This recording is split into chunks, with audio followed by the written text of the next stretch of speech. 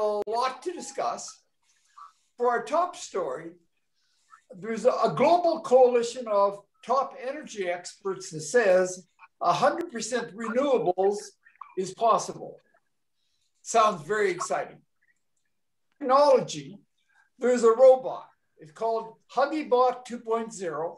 It's soft, human-sized, and it hugs users on request. In materials, there is the production of graphene stuff that could be used to really enhance cell phones. And now in space, apparently we're going to get right away 3 probes to Mars.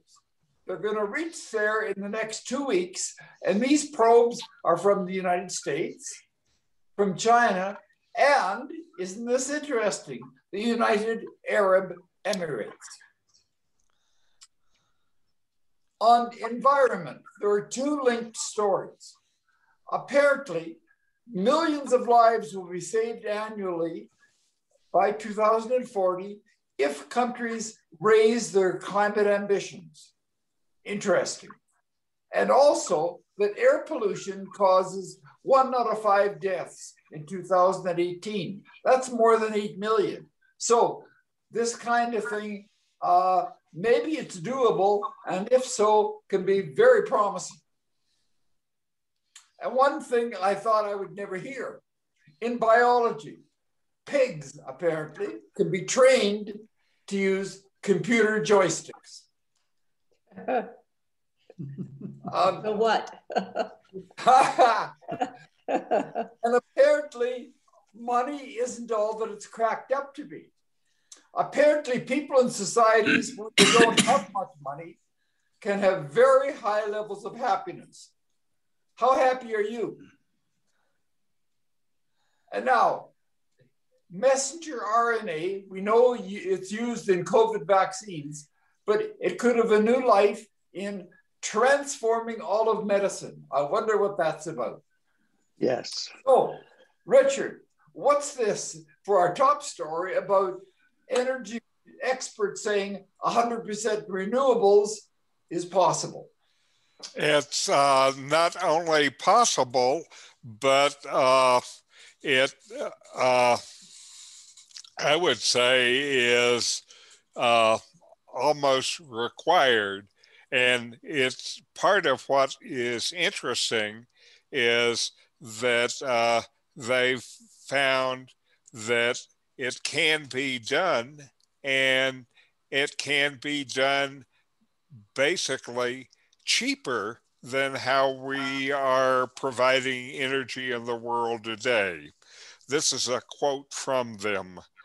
The solution will not only save consumer money, but also create jobs and provide energy and more international security, while substantially reducing air pollution and climate damage from energy. That sounds good. And so they are saying transitioning the entire global energy system to 100% renewable by 2035 is imminently achievable. And their study had 10 points, and I'll go through them quickly. The first is that 100% renewable energy worldwide can not only provide electricity, but provide all the energy that's needed on the planet. No more gas. It can also, the conversion to 100% renewable can occur faster than people currently expect. This is what I have seen is the rates of change are really fantastic here. And electricity in the new system will cost less than it does now, and building the systems, these systems cost less than the current systems, even if you exclude social costs. And the total social cost, which is energy, environment, climate, and health of 100% renewable systems will be dramatically lower than how we operate now. 100% renewable systems can supply reliably energy 24/7 at low cost. It does mean that we'll have to redesign the global energy system, of course. Solar and wind will be the key elements along with storage and small-scale grid integration. And then electricity will take an increasingly massive share of global energy. And this electrification will result in a superabundance of cheap, clean, renewable energy. And it turns out that coming with it will be investments of trillions of dollars that will provide millions of new jobs and millions more that are lost by the old energy section. And clean, abundant, renewable energy will create wealth and provide a boost for every sector of the global economy. And this rapid transition is necessary to stop they say 7 million lives a year that are currently lost to air pollution. I think they're quibbling about it, whether it's 7 or 8, but they're the same orders of magnitude. So the story is the conversion to 100% renewable energy around the world by 2035 is very doable. And so we should do it. Let's do it. Any comments? Well, I don't know. It's worth reading the comments that some of the viewers of the posting had, and there was one there set by a fellow named Noel Davis that I don't know if you got to them, but he's an aerospace engineer, or he identifies himself as one. And he goes through all of the technical reasons that the common dream is exactly that, just a common dream. It's not a possible reality. Well, actually, if you think about 7 or 8 million that died by pollution each year, well, in 2020, we had 2.6 million dying worldwide of the virus. So that means air pollution is 3 times as much. And we're paying less attention now than we are to the virus. Yes. Mm-hmm. I was interested in the... We need to get Cleve in here to know what we need to do to reduce the population. Bill Gates was interviewed on CBC News last night, and it ties in with this, what we're talking about today. He says that currently we put up 50 billion tons of stuff up into the atmosphere, and that needs to be reduced to zero, absolute zero. So I'm sure that these guys are working with the same numbers, and maybe we're going to be fortunate. Maybe when the pandemic's over, there's going to be a kind of euphoria, and people are going to get on board with this and sweep away the dinosaurs who were trying to hold it back.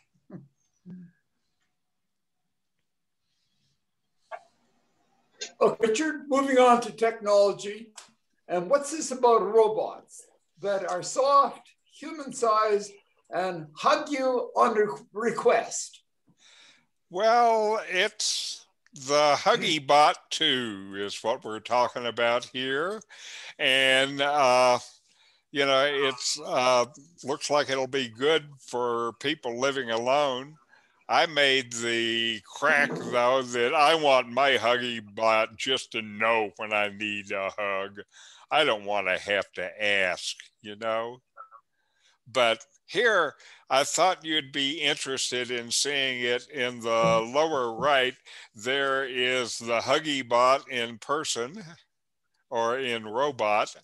And the picture on the left is a woman being hugged by the Huggy Bot. It took me a while to figure out what was happening in the picture on the left. I was very confused about the Huggy Bot for a while with the long brown hair. But this is, you know, they are looking for more ways for computers to interact with people. And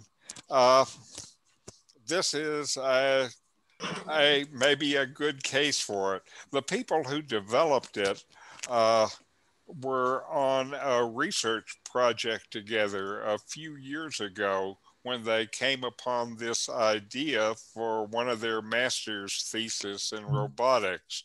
And both of the people on the team had family members who lived far away and they wanted to give them hugs. So this is the origin of this development, and they made their new robotic platform. This is HuggyBot 2 after all, so there was a HuggyBot 1, and it was built according to their 6 design tenets for hugging robots. And the first is that it has to be soft, and it has to be warm, and they think it has to be human sized. You don't want a Huggy Bot the size of a dog or the size of an elephant, I guess. And it needs to visually perceive the user, the human, and it needs to adjust its embrace to the size of the human, and it needs to reliably release when the human wants to end the hug. And they say by following these requirements, HuggyBot 2 gives excellent hugs. Now, its head is made by a 3D printer, and its head includes a computer, a screen that serves as its face, a depth sensing camera, because it has to know how far away the person is to hug it, a speaker, and a microcontroller. And the screen shows animated representations of a person's face that you can see it smiling or blinking. I guess there's not an option yet to put in your favorite person's face. I assume that'll be a feature they have coming soon. And overall, participants said that they felt that the robot's embrace, which adapted to their body, this increased their perception of the robot as natural in its movement, intelligent, and friendly, just because it gave a good hug. Any thoughts? Are they going to market these in porno magazines? I'm not sure what their plans are yet. Maybe they'll teach you how to dance. Maybe, I don't know. That's Dancy Robot. That's Dancy Bot. So now what I'm... Oh, go ahead, please. This is Vijay Nilekani. Yes, Vijay. I just wanted to mention that some years back there was a wonderful film called Her, H-E-R, and it's about a cyber romantic partner that Oh, yes, had yes. artificial intelligence, and the man who's going through a divorce falls in love with it and he can't deal without it. It's a wonderful movie, and it really explores how humans can get lost in the cyber world, you know. Yes. I just want to mention. What I was going to comment about is another story I read recently is that AI systems are getting good enough at relating and interacting with human beings that they can start to use our preferences and the way that we're wired to manipulate us. That's right. That was actually the theme of that movie too. Okay, and so I think I want my robot just to hug me, not to do some psychological change on me. But maybe I need the change. I don't know. They could program them to tell you to get lost and things like that as well. Well, again, I think you may be talking about HuggyBot 3. You know, to be honest, Richard, I can't imagine getting much comfort from something that's inanimate. Really. But go ahead, please. It is animate. It's not inanimate. It's just not living. Now, there is a lot of evidence from people in Japan, where they are already using robots for elder care, is that people get emotionally attached to their robots, even though they're inanimate as all heck. And the robots I've seen there are not soft and warm like the HuggyBot. I think the thing that would turn this into something that would provide some sort of an emotional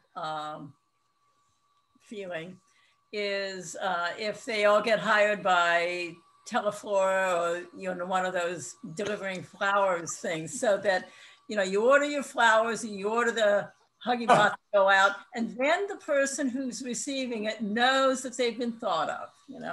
Okay. Yeah, That's right. So you send a hug along with a bouquet. What a good idea. Have you ever thought about marketing? I'm sure with those kind of ideas, it's great. You have to disinfect it after each hug.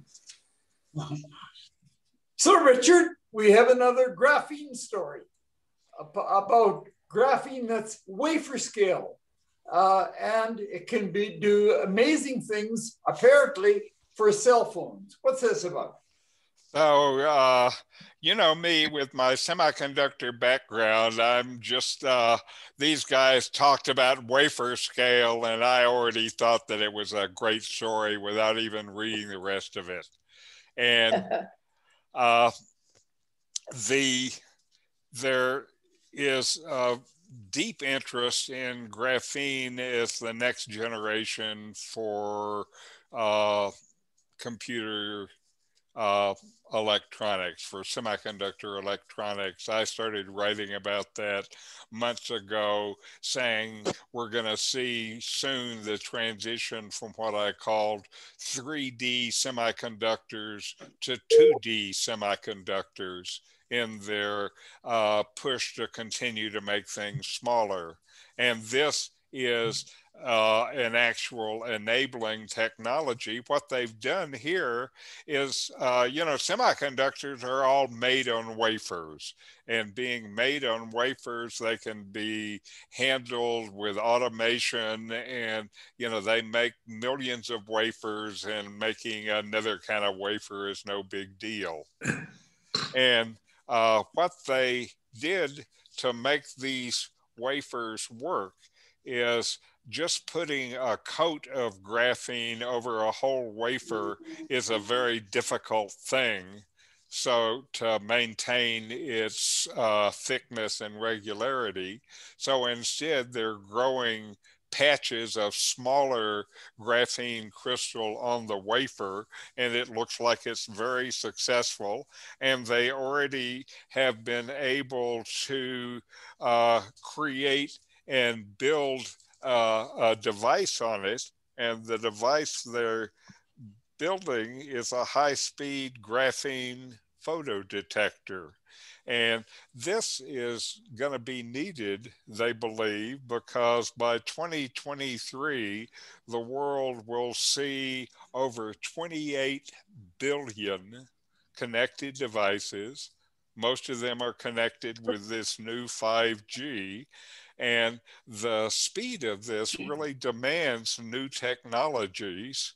And this particular development may be a key in this technology. You can make the devices that work faster than anything in silicon can and at lower power than anything can. So I believe that this marks the beginning of the transition into 2D semiconductors for the next generation of microelectronics. So as such, it's, in my mind, an enormous deal.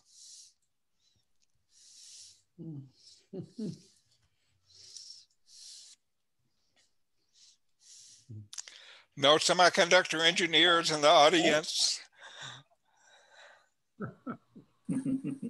No. Does this mean that a computer would just be like a sheet of arborite? Again, if you have a computer that you can make these chips with, then, for example, your cell phone would be able to have the power that your computer has now, and its battery, instead of having enough energy for one day, maybe has enough energy for 4 days.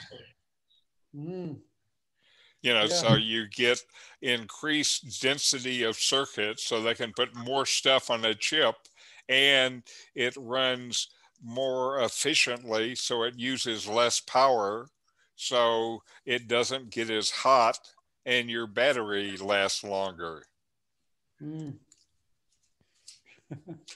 And again, the technical development that we've all lived in for the last 50 years, since the 1970s, has been driven by the fact that we continue to be able to get more power out of a smaller amount of material. And a library would become a company rather than a building. That's right. Yeah.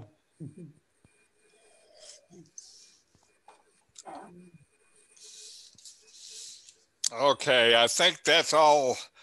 I don't know what it is. All the material stories, I say, usually these stories are at the edge of what is happening in technology, and as such, they're more for your information than discussion, because to discuss it, you know, you really have to know more about it, and stuff at the edge of your knowledge, that doesn't work. Anyway, moving on.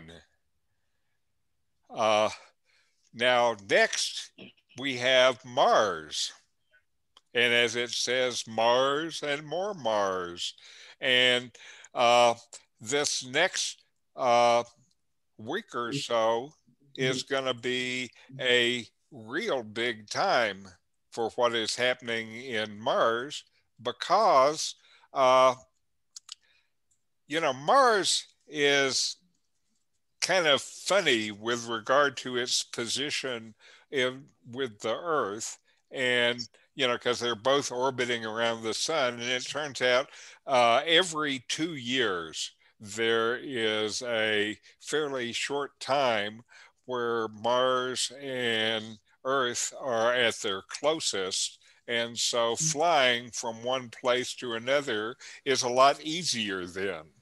And it turns out this is one of those times. And so in just a few days, there are 3 missions to Mars at the same time. And one of them, the first one on February 9th, this has happened already, is the Hope probe from the United Arab Emirates, who none of us think is a space power. It turns out this was actually a very international affair. The engineering work was a collaboration between American and Emirati engineers. It was flown by a Russian jet to Japan, where it was launched by the Japanese Space Service. So, international mission headed by the Emiratis. On February 10th, China is got to the Mars, and the China mission has an orbiter and a lander. So the U.S. lander will not be so lonely on Mars. And then on February 18th, then in 2 days, NASA's latest rover, Perseverance, is going to be landing. And the sheer amount of video and data that it sends back will definitely make this the most exciting. And because of all the video that's sent back, there'll be more pictures on TV, on the internet from this one than any other. And so expect to be hearing lots of news from Mars. Any comments? A quick comment. I was listening to a science radio talk show recently with NASA scientists. Yes. And they said that the Mars rover that the US is landing, that NASA is landing, has digging capabilities, and it's going to dig into the surface and take samples of the Martian surface and package it for shipment. And in 2026, the next version of the rover is going to have a launch module that will pick up these samples, come back to the mothership, and then come back to the US. Pretty fantastic. So pretty amazing. Yes. Yeah. So we will actually Martian surface metallurgically and geologically and so on. Also, one of the things... It's going to take till 2026. Yes. One of the things that's going on with this NASA mission is more coordination from the satellite and the rover on the ground, because it turns out the rover would like to know where it's good to rove, and it can only see over the horizon, but the satellite can see over the horizon, and working them together gets better results from your rover, which after all has a limited ability in how much it can move each day, because it has to charge up its batteries, and it has 1 day's worth of battery charge to drive it around the next day. Yeah, and this rover also has a small helicopter, by the way. It's a yes, that's so cool. I was wondering about, what do you do as a helicopter engineer to design a helicopter to fly in such a thin atmosphere? Exactly. I was just thinking about that with the thin atmosphere. It's the same with drones. I mean, you know, they could load the drones on the spaceship, and if it worked there, they could kind of go all over the planet.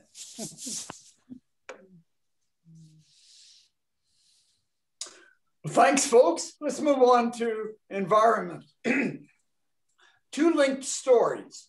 One is that we could save millions of lives annually if we raise our climate ambitions. And linked to that one, apparently air pollution causes so many deaths. In 2018, more than 8 million. Richard, tell us about it. I have these together because it seemed like they were different versions of the same story. And so, excuse me while I fiddle with the computer for a moment. Okay, fiddling almost done. All right. The first story is they're saying fully adapting policies that are consistent with the Paris Agreement in just 9 countries: Brazil, China, Germany, India, Indonesia, Nigeria, South Africa, the UK, and the US. And just those 9 countries end up being half of the world's population and 70% of the world's emissions. Anyway, having policies that are really consistent with Paris, they say will save 6.4 million lives a year, and then reduce that are due to better diet. They say almost 2 million lives a year to cleaner air, and another 2 million lives a year due to increased exercise. I don't know how. Oh, I guess it's easier to exercise if the air is not polluted. And so they're saying about 10 million people a year in those countries that are half of the world's population. These many deaths can be reduced if we just had clean air. And the next story gives some more detail on that. Hello there. Hi, Marianne. What? Let me just give the next story and then we can comment. The next story says microscopic particles of soot, smoke, and dust, they say, are responsible for about 20% of the global deaths. And this is about 8 million people a year. This is actually double what previous estimates had given. You don't have delivery, do you? I mean, if I want to do it, I have to go through Grubhub. Oh yeah, we do have delivery if you want. You do? Okay, okay.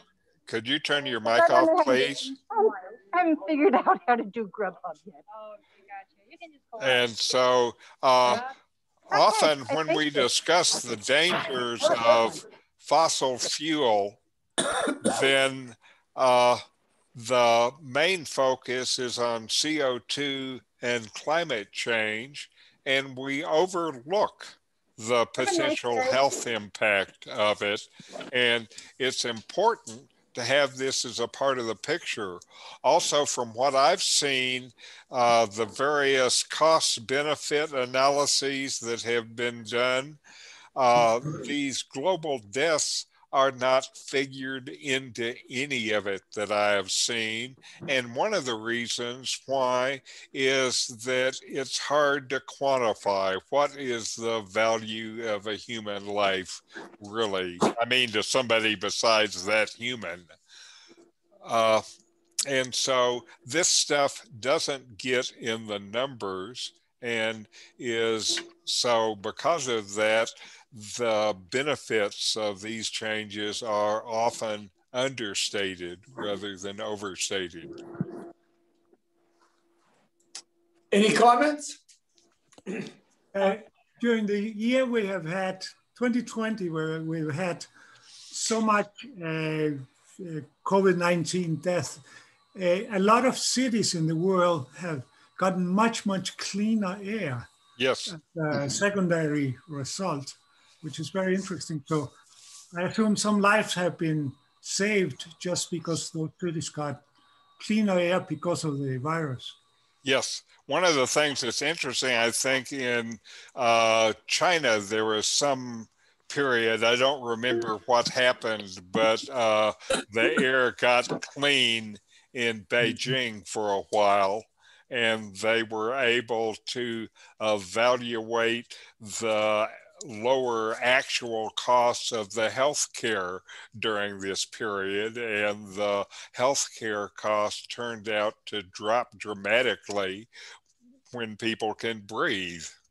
That was during the 2008 Olympics. when they shut down their coal-fired plants and ran diesel generators to reduce the air pollution.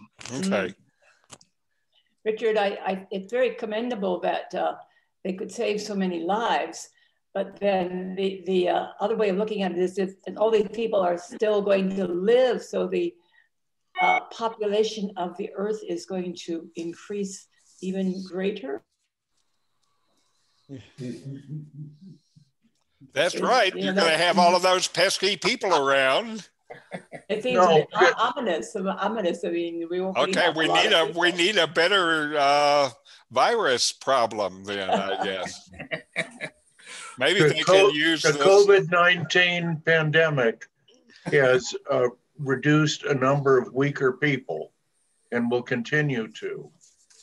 So it's not just the reduction in overall population, but the reduction of people who are not so productive. Okay, it's weeding them out, huh, Norman? Yeah. Okay. It also reduces the social security cost. That's cynical.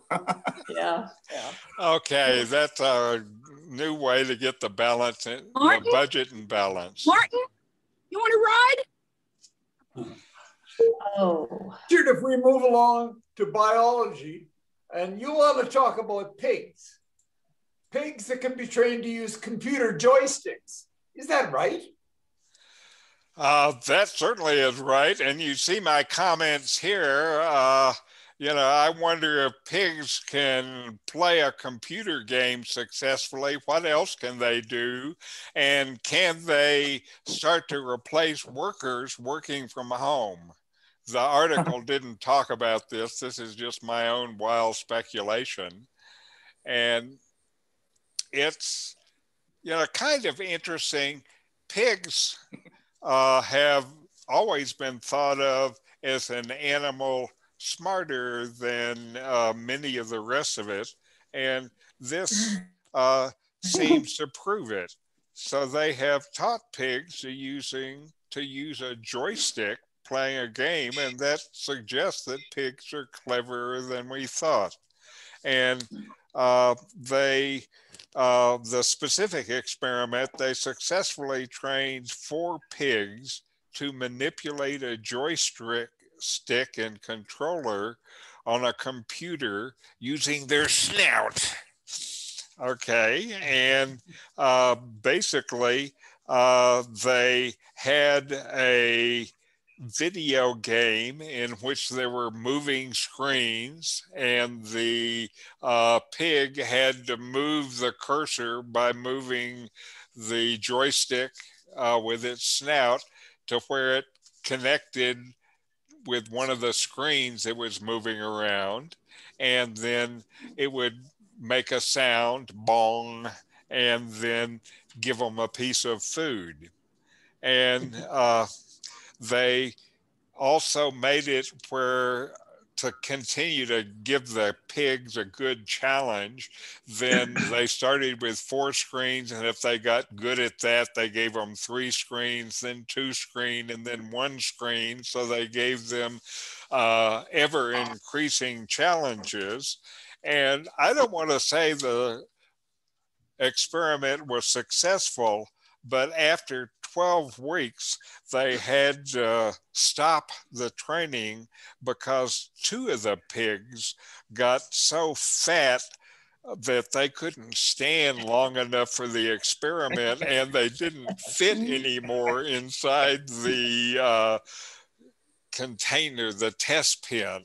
And so, it seems to be pretty successful. They did say, however, that the pigs didn't do as well overall in the game as other tests they had done with different kind of monkeys like rhesus monkeys. But they are suspicious of the interface, and so the next test they're going to do is use a computer screen with a touch screen, so they will touch the screen with their snout instead of manipulating that stupid joystick. And so there may be a pig in your future. Any comment? Well, pigs are supposed to be smart, but they weren't smart enough to cut down their eating so that they wouldn't stand up. No, I think pigs think more food is better. That's our image of them anyway. And I'm afraid what this experiment shows is that pigs will be pigs. I think that we all expect this kind of behavior from dogs. And a lot of us have had dogs at some time in our life. And pigs are supposed to be more intelligent than dogs. That's right. So, yeah. I'm just waiting to have to find out that the pigs are being used by the insurance companies to review the claims.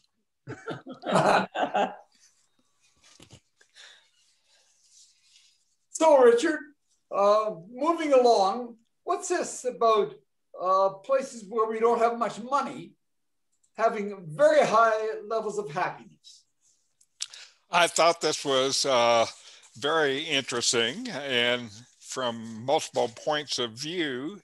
And, you know, it turns out that money doesn't necessarily buy happiness. And what they did now is, you know, presently, especially in the neoliberal view of the world in which everything is based on money and the value of money and exchanging money and things, economic growth is usually prescribed as a sure way of increasing the happiness of low-income countries. And it turns out that maybe we need to reevaluate this assumption, because here they did research doing in-depth work with people in poorer societies in Bangladesh and in one of the islands in the Indian Ocean. And they found out that here they were working with the poorest of communities, and they found out that the majority of people in these communities reported remarkably high levels of happiness. And this was comparable to the happiness that's found in these international happiness surveys in the Scandinavian countries, which are viewed as the happiest in the world. They don't ask these poor people how happy they are because they don't think, how could they be happy? They don't have a bunch of stuff. And so this finding shows that high levels of subjective well-being can be achieved with minimal monetization. And it turns out that as they were studying it, they found that in the less monetized places, people were the happiest. And then when they started to have the cities expand, for example, and have a life that where there is the increasing importance of money, they found that the same social and economic factors that drag people down in the industrialized countries was happening there in a bigger role. And so overall, their findings suggest that monetization, especially in its early stages, may actually be detrimental to happiness. So go put that in your neoliberal pipe and smoke it. Any thoughts? Yes, you mentioned the Scandinavian countries, Richard. And one way the state helps people to be happy is they take more than half their salary in taxes. I'm happy already.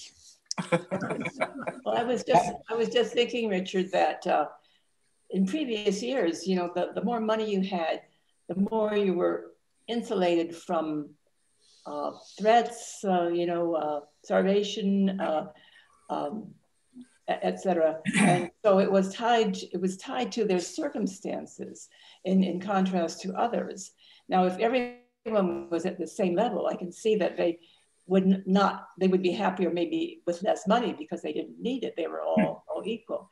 But I think money was seen as a way of protecting yourself and your family, not just, maybe it deteriorated into just a blind drive for money, but I think it started as a way of protecting yourself. Now they asked the people in these poor societies that were happy about their happiness, and they said the reason they kept coming up with is we're happy because we are able to be with our family, and we're happy because we're able to be in the natural world. As long as they weren't starving. I would say that money buys comfort rather than happiness. Yeah. If you have money, you can buy a business class airfares and other things that you probably wouldn't otherwise. So your travel would be more comfortable. You might stay in more upper class hotels where it might be more comfortable, but that doesn't necessarily translate into happiness. Right. Well, I think eventually it becomes comfort, but at first it's just, you know, safety and protection. And then the more you get, if you're already safe, then it leads to comfort. I believe that people need enough money to feel secure. Feel secure. But, you know, and once they've got enough money to be secure, it has very little to do with happiness beyond that. You know? Right, right. And I wonder if you monetize a society, I wonder if some people get more money than others. And what happens here maybe is that the more you monetize a society, the more you have inequality, which can be a detriment to happiness. That's right. Well, if you're a fisherman village and you all share the fish, then you don't have that inequality. Well, happiness is often expressed as the gap between your expectations and your realities. And if you're unhappy, all you need to do is lower your expectations. Now, they had considered this in the study too, and one of the things that they found was that even in these happy villages that were poor, exposing them to TV and this greater affluence that you see on TV was not appealing to them. It didn't raise their expectations. It didn't raise their or whatever. They didn't respond to it as something that was significant, and certainly probably it didn't raise their expectations, and so you know, whatever. It would be interesting if they studied different religions, because you would expect the Buddhists to be the happiest because they expect to be miserable. As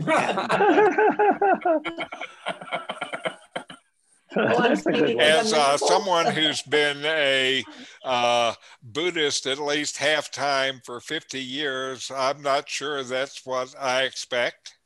I know that there's a lot of misery out there that touches everybody's life. What I get from all of that is just being happy.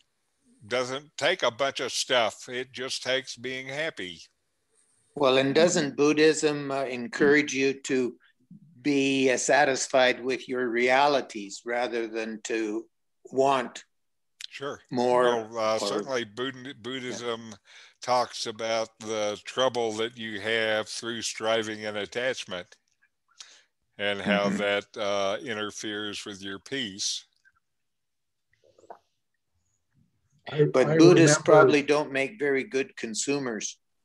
Oh, I know. But the Buddhist economy in Vietnam is doing pretty well. But I remember in my 30s, I went to my psychiatrist and said I wasn't starving anymore. I had no reason to have problems. And he said, Norman, finances don't make happiness. What you need to do is go into a dirty, filthy ashram if you want to be happy. So, Richard, what's this about the next transformation of medicine? Could be using more of this messenger RNA rather than just on COVID vaccines for something else. What's that? Now, the thing about this mRNA is it really is new technology, and it's not just for vaccines. The people at Moderna using this new technology 48 hours after the Chinese had released the DNA for the COVID virus, then Moderna had a paper design for a vaccine, and that vaccine was actually produced and ready to start testing in 6 weeks. So this is drastically different technology. And the guys who have spent the last 20 years trying to develop and promote this technology basically are saying, you ain't seen nothing yet. And so they are saying that this new messenger RNA may offer a whole new approach to building drugs. And they think that one of these things will be vaccines against things that we currently do not have vaccines for, like herpes and malaria. And in addition to the vaccines, they also say that they see a future beyond vaccines into things that include cheap genetic fixes for cancer, sickle cell anemia, and maybe even HIV. And so they are saying this mRNA is a powerful new tool in the medical solution kit, and it's going to have much broader use before too much longer. Now, of course, the guys who are saying this are guys in very much in that business who created the business, and you could discount them because they're just saying something to increase their own opportunities. But it may be that the reason they've spent the last 20 years of their life investigating this stuff is because it's so cool and has so many things that you can do with it. Any thoughts? Well, one of the reasons that the anti-vaccine people resist these vaccines is because the mRNA vaccines actually change the DNA in your what do you call them? The T cells system. in your immune system. So they say that there's the possibility of unintended consequences or unintended changes in your DNA that could result from this. But I suppose the old vaccines worked in a similar fashion, just not with the laboratory produced mRNA. I have trouble with that too. Now, also, the reason why they are thinking it can be useful against cancer is this same ability to do gene therapy that you're talking about there with the like people who are CRISPR. worried about it. Yeah, that here doing gene therapy is a thing they can do now. Now it's fantastically expensive, and this may provide another way to be able to change these systems. Mm-hmm. Other thoughts? Well, I'm getting my second shot of an mRNA vaccine to day after tomorrow. Okay. I can give you some first-hand experience next week. And what we expect to hear is how crappy it made you feel. Yeah, and if I don't show up, you know there's something amiss. And, you know, the reason why the second shot makes you feel sick is the first shot got your immune system ready to work. And so when you get the second shot, your immune system is working great, and that's why you feel sick. Yep. Our doctor said that if you take an Aleve beforehand, it helps you not to feel that bad. Okay. Okay, Aleve is the particular thing. But first, let's overcome the freezing rain that's forecast for the vaccine day. Okay, okay. Well, we're waiting for your story and the look of radiant health coming from you, VJ. Hope so. It'll hasten my move to Ahihik. Okay, good. We need you here. Well, Richard, thanks so much. And thanks to everybody for participating. I just have one last thing. Yes.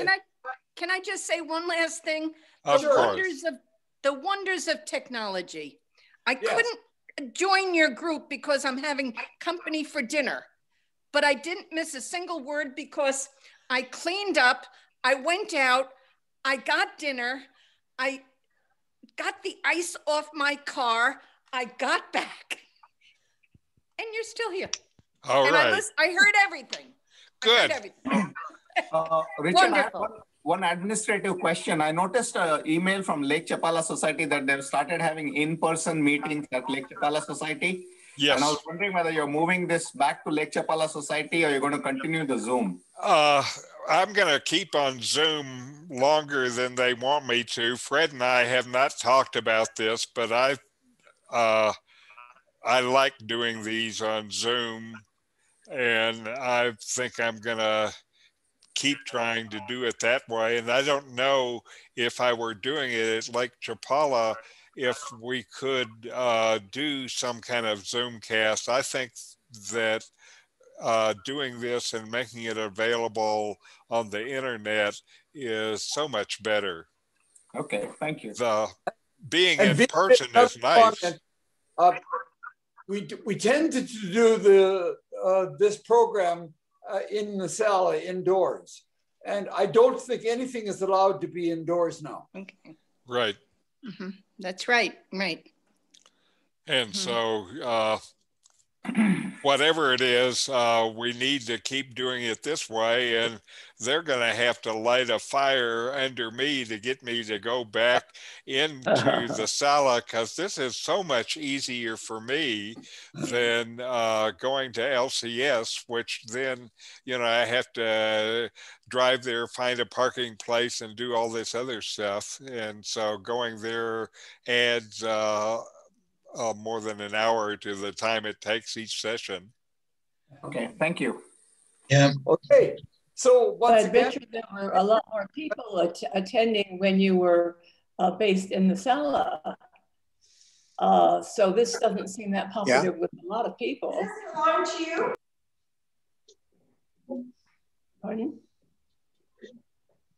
Okay. Thanks, everybody. See you next week. Okay. Thank you, Fred. Adios. Thanks, Richard. Thank you. Thank you both. See you, Clive. Thanks. Have a good one. Bye. Take Bye-bye. care. See you. Let's see. Good to see you, Arden. No, Okay. Well, then that's okay. Bye.